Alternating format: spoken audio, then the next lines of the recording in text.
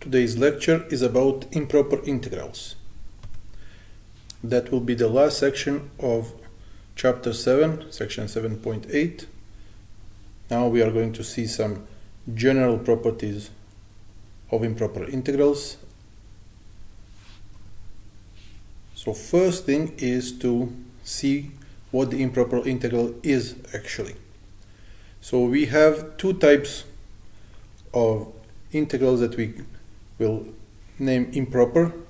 When the integrand, a function that we are integrating, has a vertical asymptote in the interval, so it will be a discontinuous function at some point in the interval. For instance, function 1 over x squared, if we want to integrate it between -1 and 2, well, we see that at 0, x equals 0, we have a problem. The function is not continuous, and we will have a vertical asymptote there. So because of that, we will call this integral improper. Another example is a function 1 over radical 1 minus x. If we try to integrate it between 0 and 1, we see at 0 we don't have any problems, but at x equal 1 we will have a problem. We have division by 0. So basically we see that at the bound x equal 1 we will have a vertical asymptote. So that's one type of improper integrals. So they look like our regular integrals, but they are actually not. And another type is when the interval integration is actually infinite. So here we integrate 1 over radical x, but over the interval 1 to infinity. So our interval is infinite, therefore this integral itself is called improper. Another example, when you have minus infinity as one of the bounds, or if we have minus infinity as a lower bound and plus infinity as an upper bound. So that will be another example of improper integral. And combined case would be an integral from 0 to infinity of a function 1 over x minus 1 everything squared.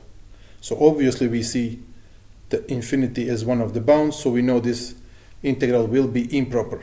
However, since our interval is from 0 to infinity, and this function here has a problem at x equal 1, we have a vertical asymptote. So in fact, this integral here will be improper, and we have two reasons for it. One is the upper bound that is infinity, and the second one is the existence of a vertical asymptote in our interval of integration. So these functions will be integrated. They look like our regular integrals, but they're not. They have problems. Either they have infinite bounds, or they have vertical asymptotes somewhere in the interval of integration.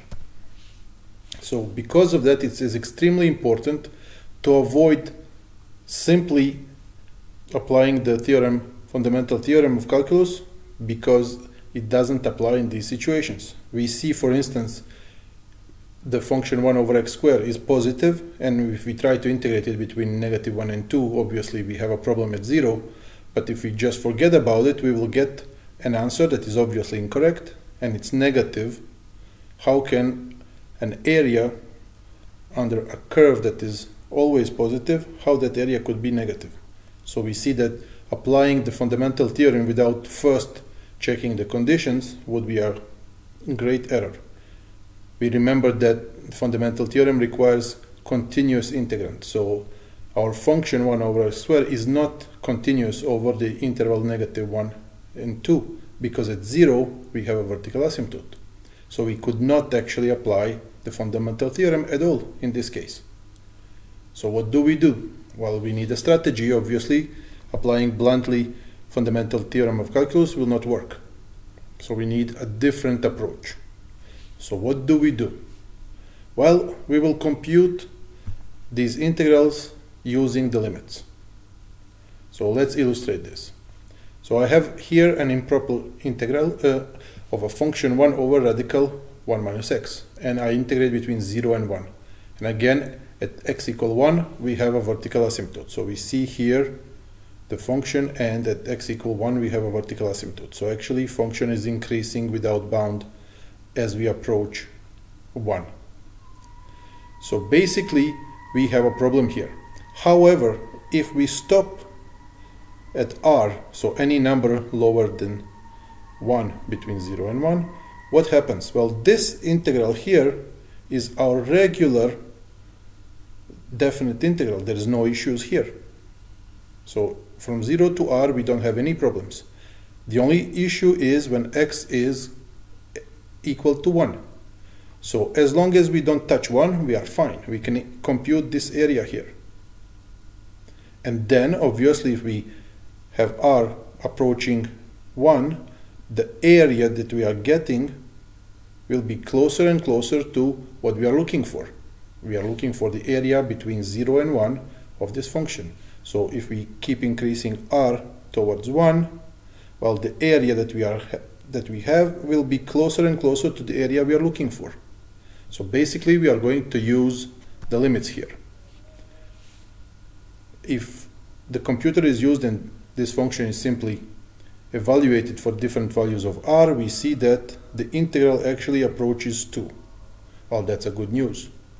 So we have an area here that is closer and closer to 2 as r goes to 1. So we will just translate this using the notation of limit. So basically we have a definite integral with r going to 1 from the left side. Obviously that's why we write r goes to 1 negative, so it comes to 1 from the left. So that's clear here. So what do we do? Well, we find the antiderivative as we would normally do. Antiderivative is here, and we evaluate at the bounds 0 and r. So this is the computation, and the next step is to compute the limit of this expression as r goes to 1. So what happens? At r goes to 1, this expression here goes to 0. This expression here is 1. So we have 0 plus 2 times 1. That's 2. Well, that looks like the number that we were having here in the table using the computer. So our approach will be to use limits to compute these integrals here. Each time we find a vertical asymptote, well, we will replace the expression by a limit, and then we will proceed. If we have a vertical asymptote somewhere in the middle, we will break the integral in 2 pieces and proceed with the limits. So we formalize this in the case of an asymptote at a bound. So if the asymptote is at the upper bound b, so we integrate between a and b, and at b we have vertical asymptote. So basically we replace this integral by an expression limit when r goes to b from the left of the integral between a and r of a function. Similarly, if we have a vertical asymptote at the lower bound, in this case let's say 2, so when we come to 2 from the right, so that's why we have plus, we'll compute the limit when r goes to a plus of r to b of the function. So basically our lower bound is where the issue is. So this is a way we are going to try to compute these integrals. So in the case where the limits exist, so if the limit exists means the expression goes to a fixed value, then we say that the improper interval converges to that value, obviously, or we say the integral is convergent. In the case where the limit does not exist, then we say that the improper integral diverges, or we say that improper integral is divergent. So if this limit here exists, then the integral is convergent. If the limit does not exist, then the integral is divergent. So convergent when limit exists, divergent when the limit does not exist. And we said if we have a vertical asymptote somewhere inside the interval of integration, so somewhere between a and b, we have a point c where actually our function has a vertical asymptote. What do? Well, we will just break our original integral between a and b. We will break it in two pieces. One piece will go from a to c, and the other piece will go from c to b. So basically we just break it in two pieces.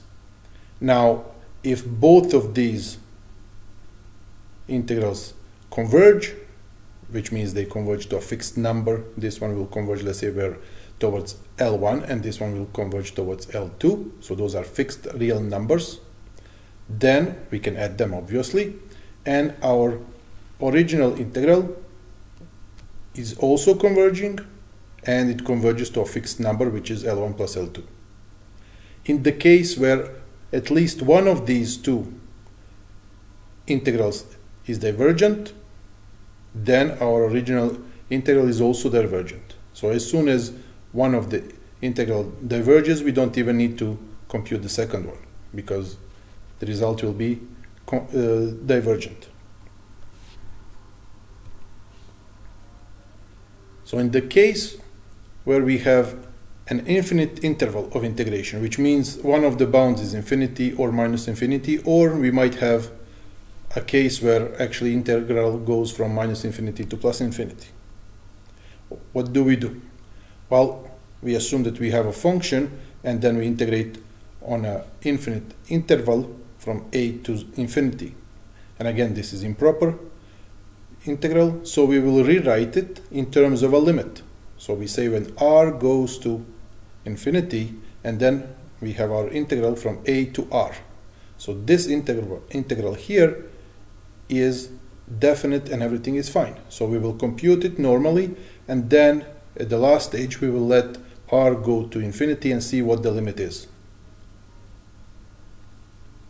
So we can have an upper bound that is infinity, or we can have a lower bound that is minus infinity, and then obviously the definition will be analogous.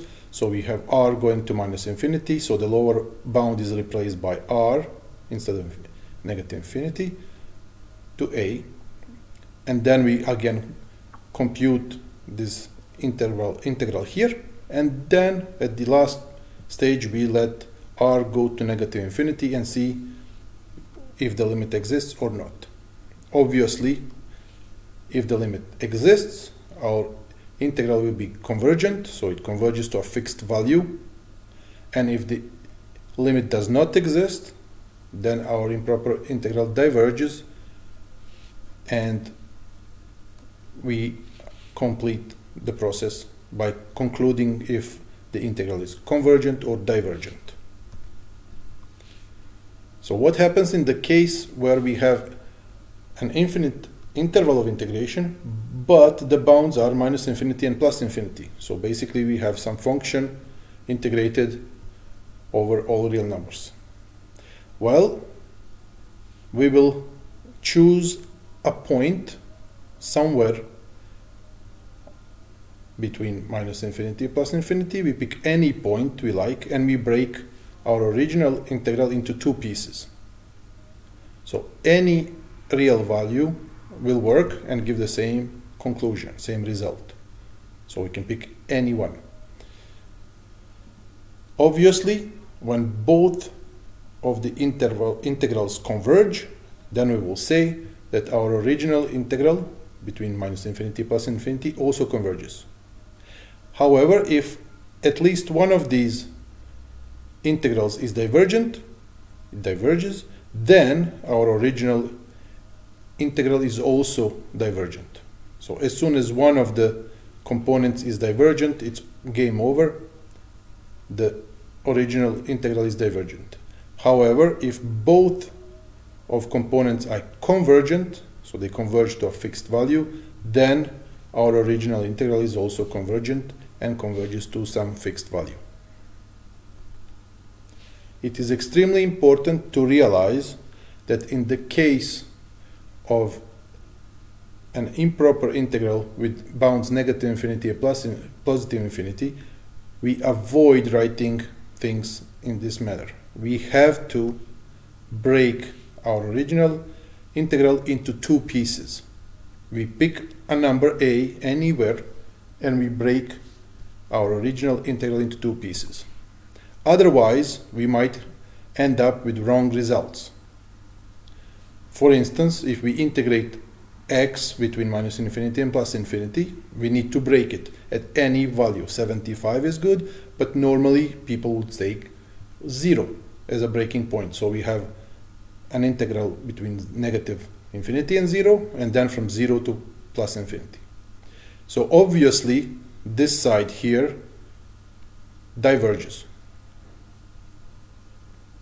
If you integrate, you will see it diverges. Therefore, since one of the pieces diverges, the entire original integral is also divergent. And that's it, finished.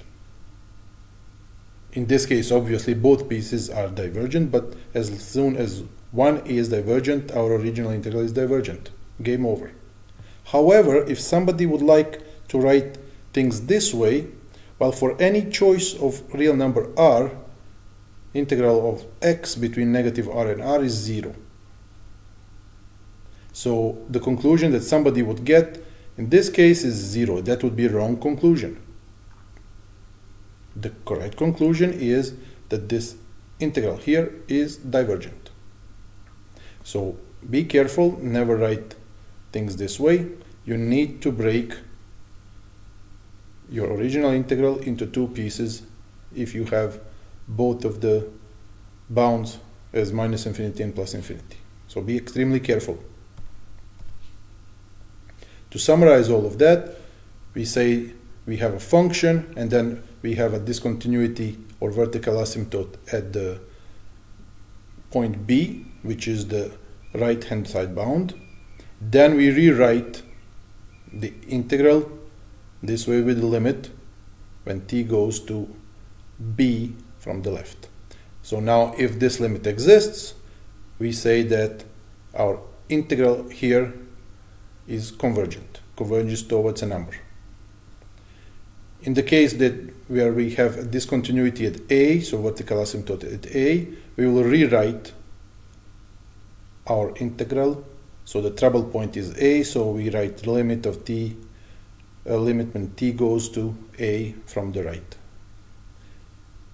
And if this limit exists, then our original integral is convergent also, so because it converges towards a number. Obviously, if this limit doesn't exist, then our integral is divergent and it doesn't exist. If we have a discontinuity somewhere in between the integration bounds, so at some point c, that means we have a vertical asymptote at c, then we will break our original integral into two pieces, from a to c, the trouble point c, and then from c to b. And we will compute each of these integrals separately. If both of them converge, then our original integral converges also.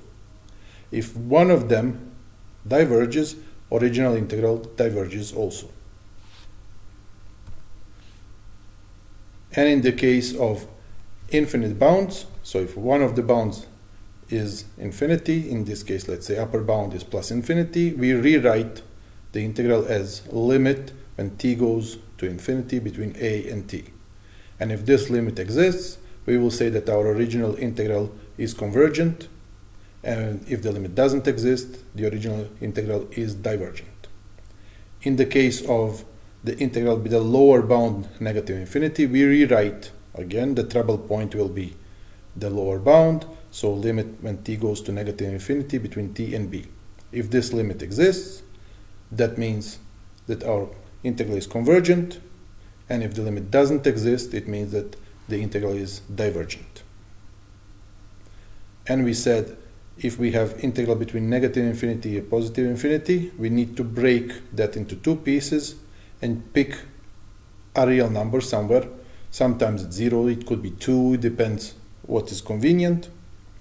And in the case where both of these integrals are convergent, then our original integral is also convergent. If one of these pieces is divergent, then our original integral is divergent as well. So let's have a quick example. So we have a function 1 over x squared, and we try to integrate it between -1 and 0. So at -1 we don't have any problems, and the problem appears only at the bound x equals 0, because then we have division by 0.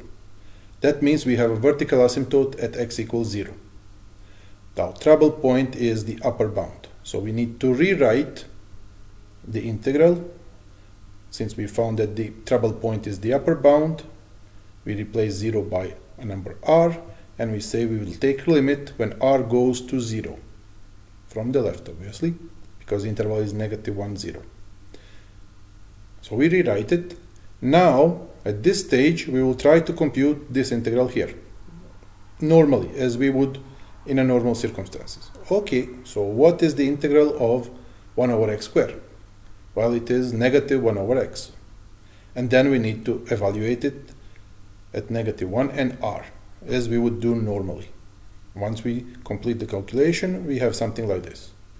At this stage, we let r go to 0, and we compute the limit. So obviously, if r goes to 0, 1 over r is exploding. So we are coming to 0 from the left. Integral goes from -1 to 0.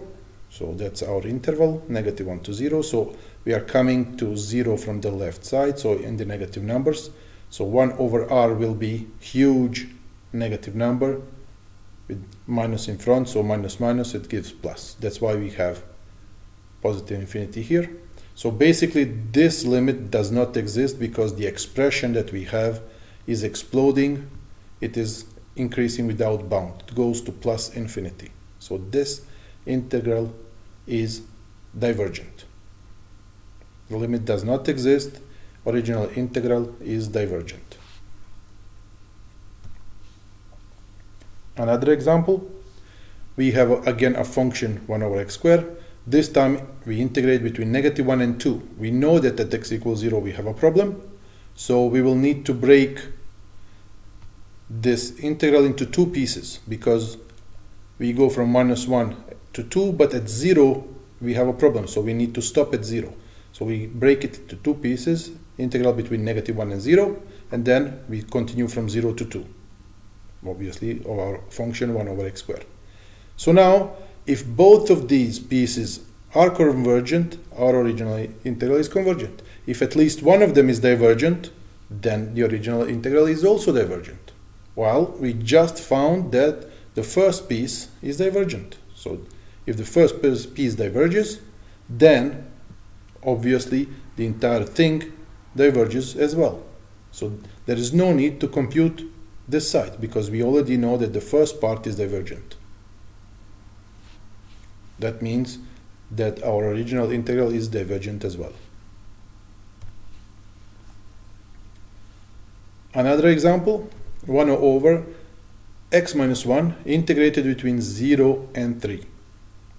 We see that at x equal 1 we have division by 0, so our integrand here is discontinuous, and the trouble point is x equal 1. We have a vertical asymptote there.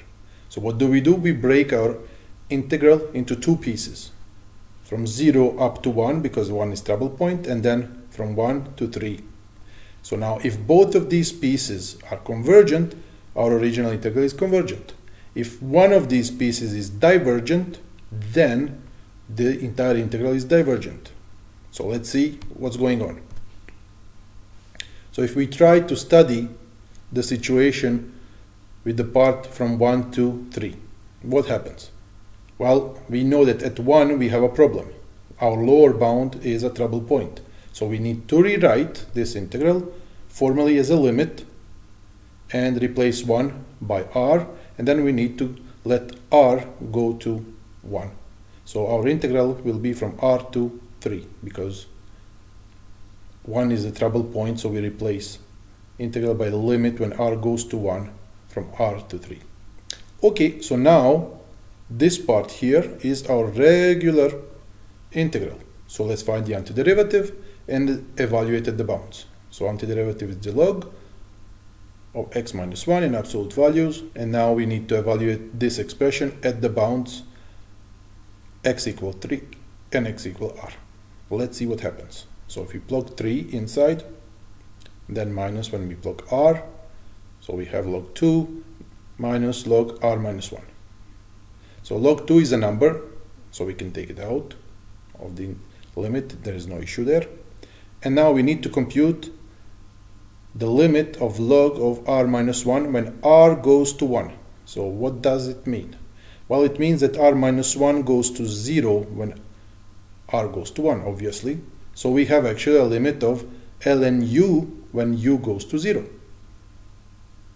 While we know from the graph of log, when argument goes to 0, then the log goes to negative infinity. So it decreases without bound, which means that this integral will be divergent because this limit here does not exist. Indeed, as you go to 0, then the expression, because we had negative negative, will increase without bound, so basically the limit does not exist. So if this limit does not exist, that means that our original integral is divergent. So basically we just regroup everything. We see that the limit does not exist. This means that improper integral is divergent. Since one piece is divergent, therefore the entire integral, original integral, is divergent as well. So there is no need to compute the first part. What if we did? We would still conclude that it's divergent because the first part itself is divergent. So whenever we have a trouble point somewhere, like here at 1, we need to break the integration into two pieces. So our original integral is broken into two different integrals, and then we treat each one of them separately.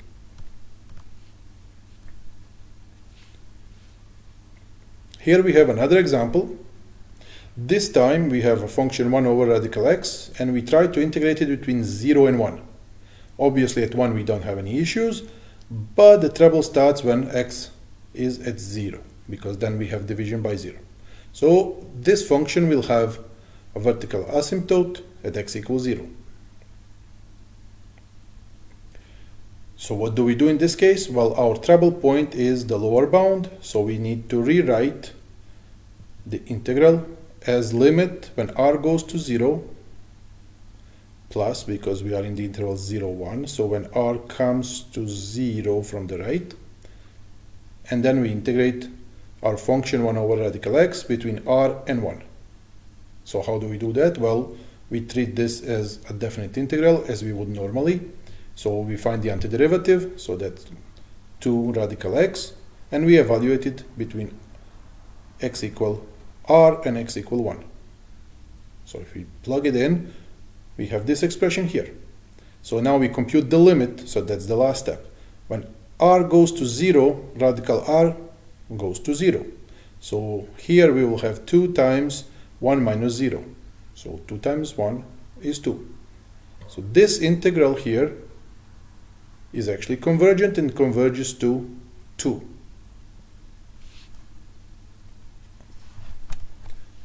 Now we have the exact same function 1 over radical x, but this time we changed the interval of integration. So instead of being an integral from 0 to 1, now we go from 1 to infinity. So this is an improper integral because we have a bound that is infinity. So what do we do in this case? Well, we need to rewrite our original integral, because the trouble point is the upper bound. We rewrite it as integral between 1 and r when r, limit when r goes to infinity. So now we need to find the antiderivative as we did previously. So basically in this case what we have is a limit of an expression which is 2 times radical r minus 2. So radical r when r goes to infinity as well. So that means that this expression here will increase without bound. So the limit does not exist. So if this limit does not exist, our original integral is divergent. So we will say the integral diverges. So we saw in a previous case, same function, integral between 0 and 1, it was convergent and it converges to 2. And the same function, integral between 1 and infinity, well, we found out that actually this integral is divergent because this area here will increase without bound as x goes to infinity. That's very curious. What happens if our function is 1 over x squared? Well, using a similar procedure, we will write it as a limit. So basically we will have to integrate between 1 and some value t here, and then we will let t increase towards plus infinity and see what happens. So again, the integral of 1 over x squared is negative 1 over x. We evaluated the bounds as we usually would do it. So we get an expression which is 1 minus 1 over t. So we realize that this is smaller than 1. Now what happens to this expression when we let t go to plus infinity? Well, 1 over t will die. It goes to 0. Indeed, if we compute the limit when t goes to plus infinity of 1 minus 1 over t, well, 1 over t will go to 0, so this limit is 1. That means, since the limit exists, it is equal to 1, our integral of 1 over x squared between 1 and infinity is convergent. So it converges to 1. And we see the area is increasing as t increases. And when we let t go to plus infinity, the area goes to 1. Very curious. So integral of 1 over x squared between 1 and infinity is equal to 1.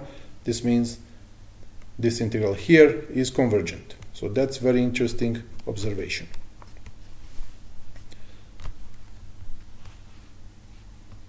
So what we realized is that the integral between 1 and infinity of 1 over x squared is convergent because that integral is 1. However, if we integrate the same function 1 over x squared between 0 and 1, we found that that integral is divergent.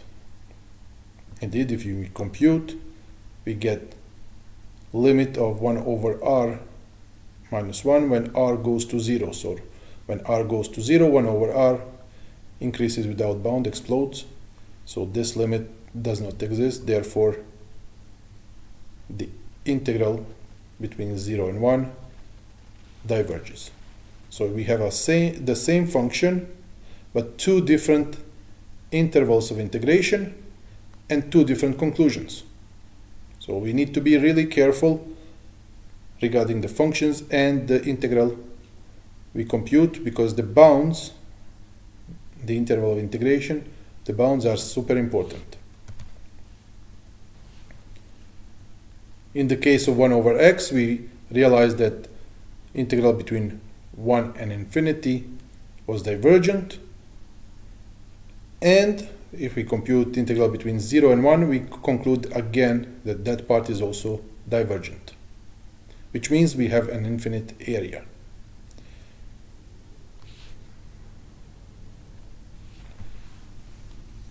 So in summary, what we realized is whenever we have a finite area under the curve, we say the integral is convergent, and when the area is infinite, the integral is divergent. So those functions 1 over x and 1 over x squared, they are interesting, and there is a more general result that follows. In general, what we have when we have an integral between 1 and infinity of a function 1 over x to power p, so it's called p integrals,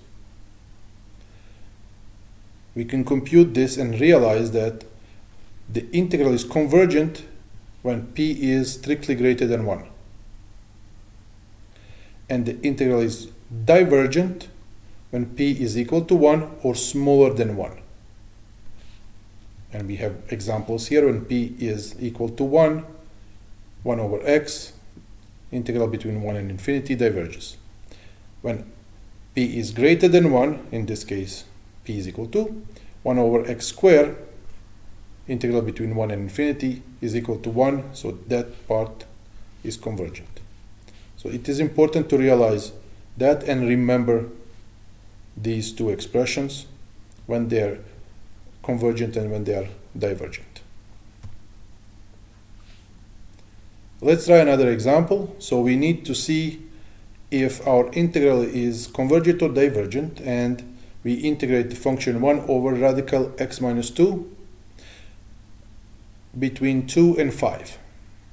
So we realize quickly that at x equal 2 we have a problem, we have division by 0, so our function is discontinuous at the lower bound at x equal 2. So we will have a vertical asymptote at x equal 2, like we see here.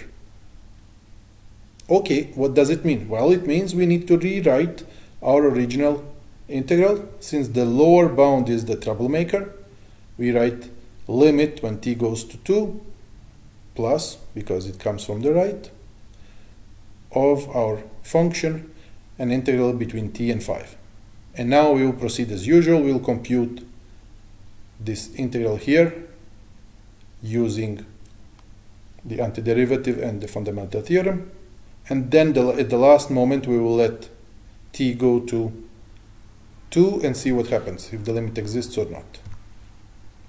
So let's do it. We rewrite, as we said, trouble point is x equal 2, so we rewrite this as a limit when x goes to 2 from the right, integral of our function between t and 5. So we find the antiderivative, which is 2 radical x minus 2. Now we evaluate it at the bounds, as we usually do, and we get this expression. So now the last stage is we compute the limit of the expression as t goes to 2 from the right side. So as t goes to 2, t minus 2 goes to 0. So radical of the expression goes to 0 as well. So all of this converges to 2 times radical 3. Therefore, this limit exists, it's 2 radical 3. That means that our integral is convergent. And now we can say that area under the curve 1 over radical x minus 2 between 2 and 5 is finite. Well, in this case we have a function 1 over 1 plus x squared, so this is a positive function, and we try to integrate it between negative infinity and positive infinity and see what happens. So we have the trouble at 2 bounds because the integral is improper because of the infinite bounds. Lower bound is infinite and upper bound is infinite. And we said in this case we need to break the integral into 2 pieces. So we pick any value. A natural pick would be 0, so we break this integral into 2 pieces, from minus infinity to 0 and from 0 to plus infinity.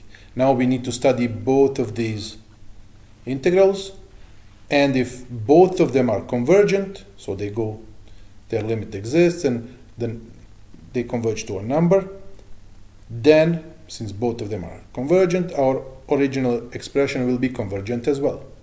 However, in the case that one of them is divergent, then our original integral would be divergent. So let's compute each of these integrals and see what happens.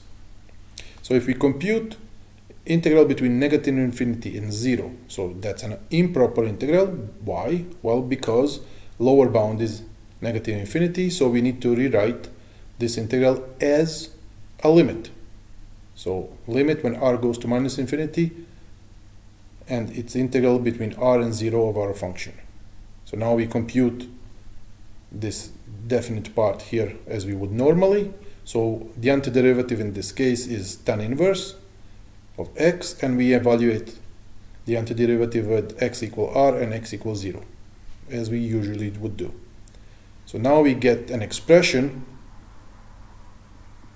Tan inverse of 0 is 0, so we have now the final expression is minus log a limit of the expression when r goes to negative infinity. So tan of r when r goes to negative infinity, tan of r will go to negative pi over 2. So we have negative, negative, so that gives us pi over 2. Well, that's good news. That means that our limit exists, it's pi over 2, so our integral, improper integral, here between minus infinity and 0, also exists, is convergent, and its value is pi over 2. Okay, so let's compute the other part. The part that goes from 0 to plus infinity. Again, we have improper integral because one of the bounds is infinity, so we need to rewrite it as a limit. Again, the antiderivative will be tan, and we evaluate it between 0 and r. So again, tan inverse of 0 is 0. So our final expression is limit when r goes to infinity of tan inverse r. And we know in this case, this will go to pi over 2. So the second integral is also convergent because it's equal to pi over 2. So both pieces are convergent. In this case, both pieces go to pi over 2. So the value of this integral is pi over 2. The value of the other integral is pi over 2. So we add them, and our final expression for our original integral will be pi over 2 plus pi over 2 equal pi. So our original integral is actually convergent, and its value is pi.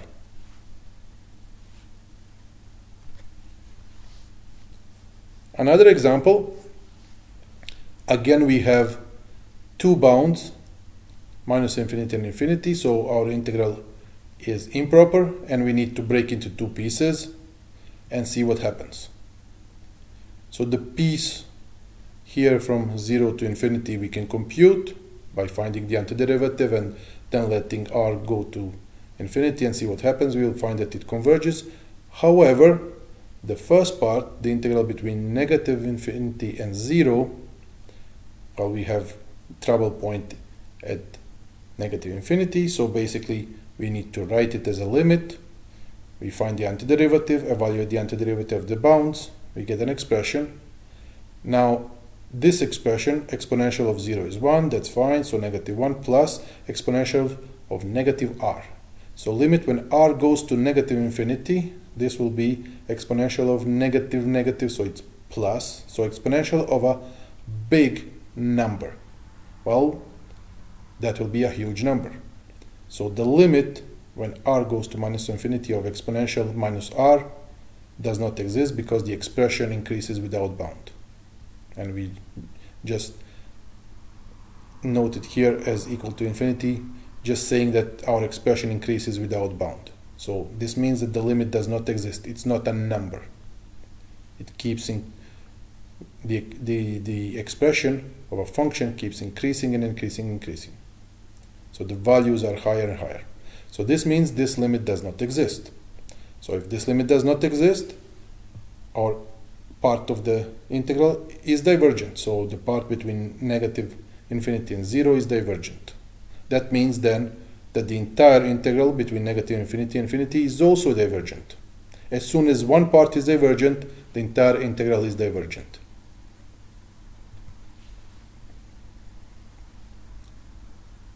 Another example of integration with improper integral. Here we integrate between negative infinity and 0, and function is x exponential x. So it is improper because one of the limits is negative infinity, and we need to rewrite the expression. Obviously, when we integrate x exponential x, we will go by parts. So we rewrite the expression. The trouble point is lower bound, so we replace it. So we integrate between r and 0, and we take the limit when r goes to negative infinity.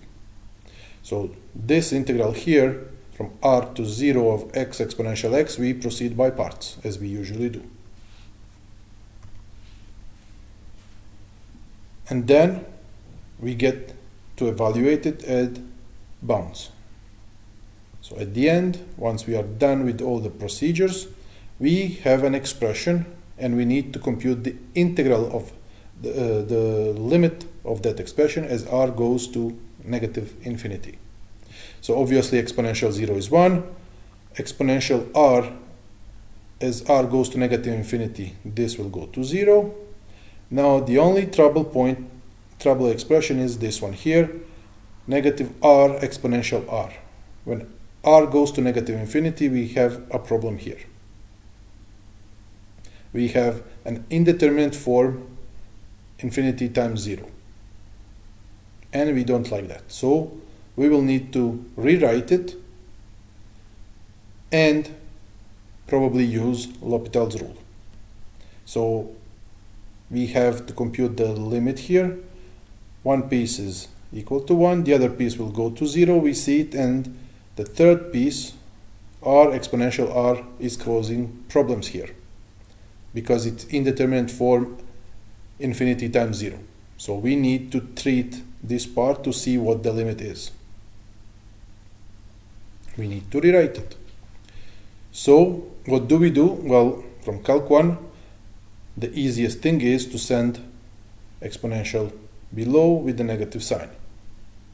So now we rewrote our original expression that was indeterminate form, infinity times 0, and now we have an expression infinity over infinity, and now we know we can use L'Hopital's rule. We differentiate the upper part, differentiate the down part, the lower.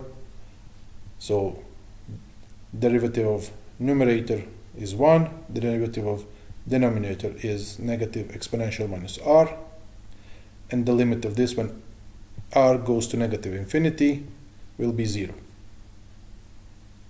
So by L'Hopital's rule, we know that this limit here is 0. So that helps us bring everything together now into our expression. So our trouble point, actually, the trouble expression, we know it's going to 0. So the limit of the first part will be 0. This is exponential 0 is 1, and exponential r, when r goes to negative infinity, goes to 0. So basically the limit is negative 1. So our initial integral is convergent.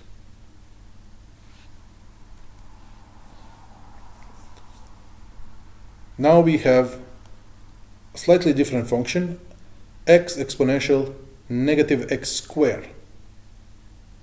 And we integrated between negative infinity and positive infinity. So what we have here is an improper integral because our bounds are infinity. So we need to break this integral into two pieces and then treat each piece separately. So the first part, again, we choose 0 because it's convenient, but it could be any other number. 75 would work just as well. So we break our original integral into two pieces, two integrals, so between negative infinity and 0, and from 0 to infinity.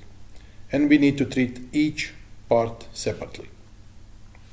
Again, the first part has negative infinity as one of the bounds, so it is improper, and we need to treat that bound using the limit. And the second part has upper bound infinity, so it's improper, and we need to treat the upper bound. So we replace it by r, and we let the limit r go to infinity. So we need to compute these two pieces, one at a time. So integral of x exponential negative x squared. If we look a little bit, if we check what's going on, we see that if u is negative x squared, then du is negative 2x dx. Well, we have x dx here. So this simplifies things a little bit. So at the end, we need just to integrate exponential u, e to power u du. Now we changed variables. We went from x to du. So dx du. Change of variables means we need to change the bounds as well. So when x is equal r, u is equal minus r squared. Lower bound is negative r squared. When x is equal 0, u is equal 0 as well. So our bounds are adapted to our new variable. We change variables, we change bounds. So limits of integration need to follow. We need to change them correctly to represent, to take care of the bounds and to adapt it to the variable, to the new variable. Okay, so now we integrate exponential u, that's easy, and we evaluate the antiderivative between negative r squared and 0. Because, as we said, new variable, new bounds. So we get this, and now final step is we compute the limit as r goes to negative infinity. So in this case, this will go to 0, exponential 0 is 1, so all this expression here goes to 1, and it multiplies negative 1 over 2. So the limit here is negative 1 over 2. So since the limit exists, it's a finite number. Negative number is just fine. That means that our integral is convergent. Okay, so the first part works. The second part, we proceed similarly, and we find that the second limit is also equal to a number, fixed number, in this case 1 over 2.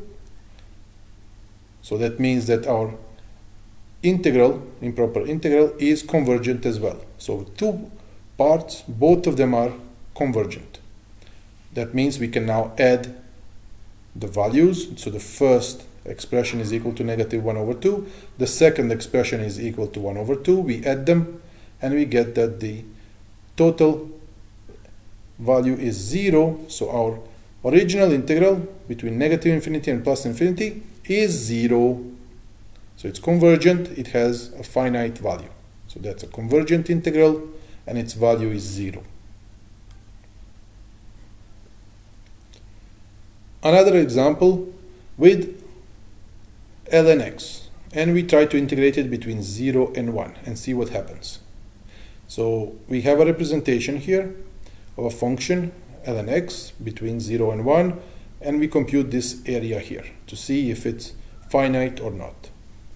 So this is an improper integral because at x equals 0 we have a vertical asymptote. Log x is not defined. So we have a vertical asymptote at x equals 0. So our trouble point is the lower bound. So we will rewrite original integral as limit when r goes to 0. So it's integral between 0 and 1. So we come to 0 from the right. So that's why we write here r goes to 0 plus integral of ln between r and 1. So we remember that integral of ln is x ln minus x. So all we need to do now is evaluate it between x equal r and x equal 1 as we usually would. And we get this expression here. Simplify it a little bit because ln 1 is 0. So this is our final expression. Now we need to compute the limit.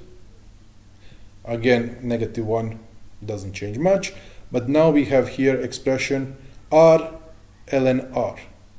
Well, when r goes to 0, r goes to 0, fine, but ln r goes to negative infinity. So again, we will have an indeterminate form, infinity times 0.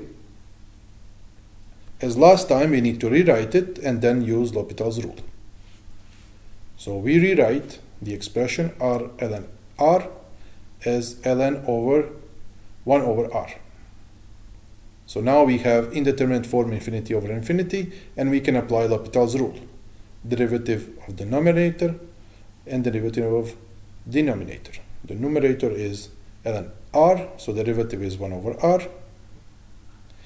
And denominator is 1 over r, derivative is negative 1 over r squared. We simplify and we get expression negative r. So now we compute the limit when r goes to 0 of negative r, while the limit is 0. Well, that's good news. Now we can put everything together. So our original integral was written as a limit when r goes to 0 plus of integral of ln between r and 1, and now we figured out that this was all equal to this expression in which we just computed the last limit, which was 0. So our final answer is negative 1. So the area, as we saw here, the area here is 1, but it is below the x-axis. That's why we have negative sign in front in our answer.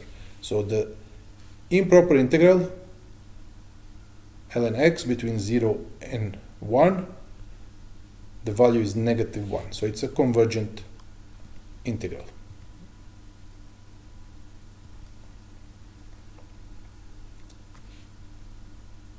A new function, another example, 1 over x minus 1 squared. So we have an integral between 0 and infinity. So first thing is we have one of the bounds that is infinity. So it is improper integral immediately. Another issue is we realize here that at x equal 1 our function is not defined. We have division by 0, so we have vertical asymptote at x equal 1. So those are two reasons for which this integral is improper. So we need to treat it accordingly. So first thing is to treat the vertical asymptote. So we have a trouble point in our interval. So interval is 0 infinity. Trouble point is at x equal 1. So we break our original integral into two pieces. First piece from 0 to a trouble point, 1, and then from the trouble point to infinity. So we split it in two pieces, great. Now we realize again that this part here, the second part, integral between 1 and infinity, has a problem again. It is improper because it has one of the bounds infinity, but again, at x equal 1, we have a problem. So we will need to treat that again. So that's what we observed. The first part obviously has a problem at 1, so we need to rewrite it. But the second part has a problem at 1 and also has an infinite bound. So we need to treat that accordingly. We need to break it two pieces again. So we need to pick a number in the interval 1 infinity. Any number will do. For convenience we choose x equal 2, but it could be x equals 75 just as well, and nothing would be wrong. Everything would be fine. So we pick a number between 1 and infinity in that interval, and we break this integral here, the second part, into two pieces. Our choice was 2, so basically we have our old part from 0 to 1, and then we broke the part from 1 to infinity into two pieces, from 1 to 2 and from 2 to infinity. Why? Because we had double trouble here. So the double trouble was infinity as a upper bound, and we had a trouble at x equal 1. We had an asymptote there. So we needed to treat both of these. So first we broke it into two pieces, from 1 to 2, and then from 2 to infinity. Obviously, now we can start treating each piece separately. So if all three of them converge, then our original integral converges. But if any of these three, at least one, diverges, that means that our original integral diverges as well. So we already saw that the first part will be divergent. We can compute the second part and discover it is divergent as well.